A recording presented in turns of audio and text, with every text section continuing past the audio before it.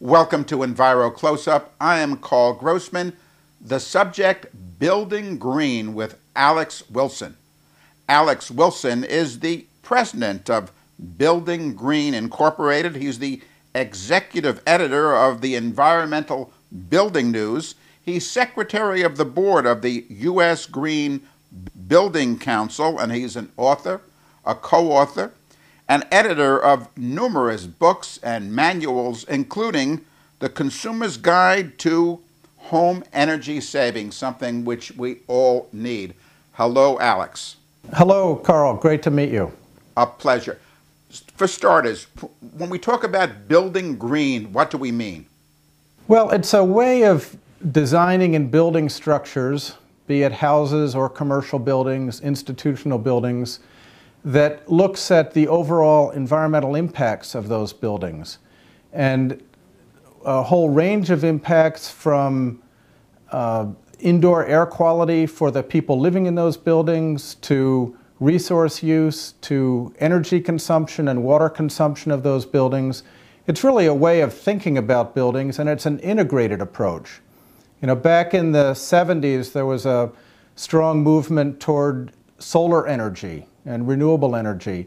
And the green building movement grew out of that, but it takes a broader exposure to that, looking at not only energy and not just renewables, but the whole range of issues. But in terms of support of what you're about, there was a very telling editorial you wrote in the Environmental Building News, let's see, October 2002, wishing for a can-do attitude. And here you write how after 9/11, the terrorist attacks on the United States, President Bush could have declared that the nation was going to work together not only to protect our nation from the ravages of terrorism, but also to wean our nation from its dependence on oil. A Manhattan Project scale commitment to renewable energy could have at the same time reduced our dependence on the Middle East, reduced our inadvertent funding of terrorism via the Saudi Arabian oil pipeline. You go on and on and on. How Bush could have been way up there on Mount Rushmore, you suggest, if he would have jumped at that point into promoting, pushing renewable energy, green energy, the kind of thing you're all about. But you say tragically he didn't. Can this nation's administration now do the right thing?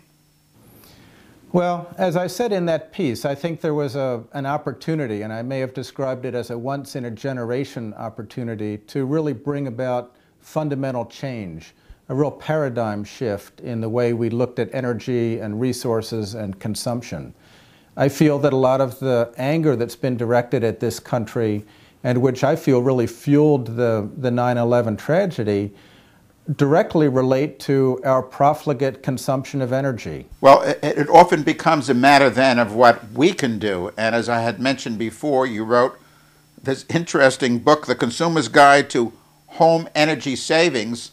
Perhaps you might provide some recipes for people with homes, also people with apartments, as to what they could do to do things green and save money and help save the environment. Sure. There are a huge number of opportunities there for homeowners to reduce their own energy bills and to reduce their contributions to environmental degradation.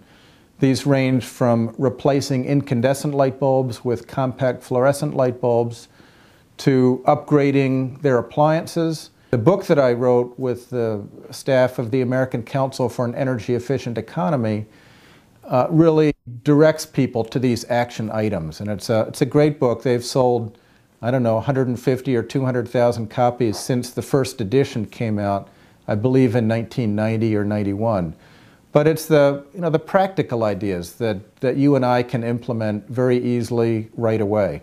How could people best perhaps get their state governments, get the Congress, get county and city and town governments, get their school districts to go in the direction of building green and all of what you've been crusading for so many years?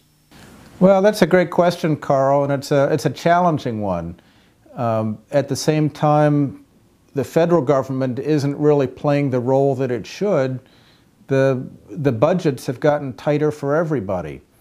So the local school system in Brattleboro, Vermont, or the state government in Vermont, they have less federal money to work with on bringing about changes. So it's really going to take a lot of ingenuity at all levels.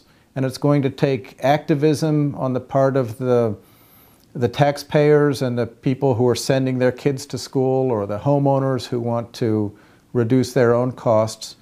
And it's going to take a lot of creative solutions. But I guess I remain optimistic that that we can find those solutions. And I think that we're not going to see static energy prices for the rest of our lives. I think sooner or later, and probably a lot sooner than many people think, we'll be seeing some pretty significant escalation in energy costs. For gasoline, for natural gas, for all forms of fossil fuel. And that's really going to fuel a very dramatic shift in focus. And people are really going to wake up when they're paying $4 or $5 at the gasoline tank. For more information about all these things that Alex Wilson's involved in, just check out the website of BuildingGreen at buildinggreen.com. Thank you so much, Alex. And to get a copy of this Enviro Close-Up or any of the programs of Enviro Video, just visit our website at www.envirovideo.com. I'm Carl Grossman. Thanks for watching.